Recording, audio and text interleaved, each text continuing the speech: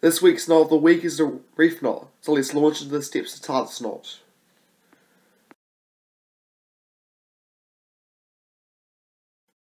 The first step is to lay the two ropes of equal size parallel to each other. Next, take the two ropes and cross them over, so in this case the red rope goes over the blue rope. So over this in the next step you'll form a half knot. Next you cross them over a second time, so in this case the red rope goes over the blue rope.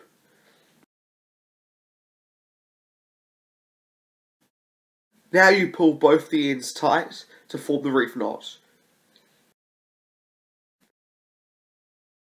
So now that we've tied the reef knot, we need to know what this knot is used for and the warnings and drawbacks to this knot.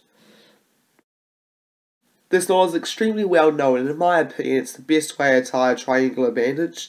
This knot can also be used to form a square lashing, so comment below if you guys want to see a video on how to tie this lashing.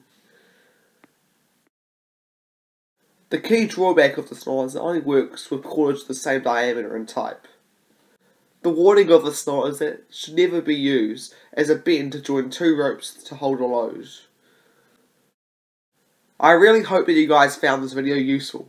If you found this video useful, I'd really appreciate it if you like this video and subscribe to my channel. Until next time, be uncommon, pursue excellence and destroy mediocrity.